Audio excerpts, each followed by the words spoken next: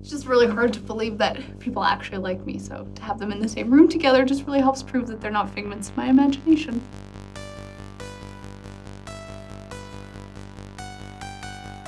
Tell me more about Sinead.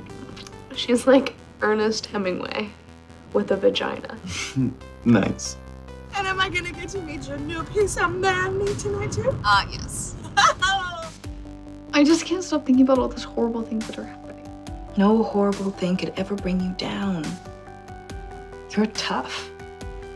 Ryan, this is my best friend in the whole entire world, Sinead. Hey, Ryan. Sinead.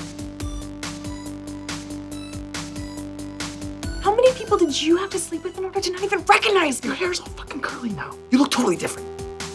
It's just really nice to have two of my most favorite people over in my apartment for dinner.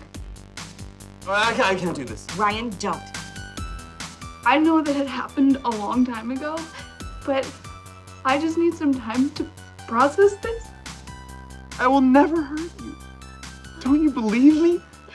No, I don't. You're angry at me, fine. I am not gonna let you destroy our friendship and wallow in your apartment eating fucking Oreos.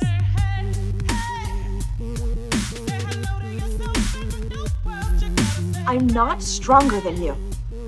I don't have anything that you don't have. Don't let yourself be defeated. You can choose to. You can be fierce.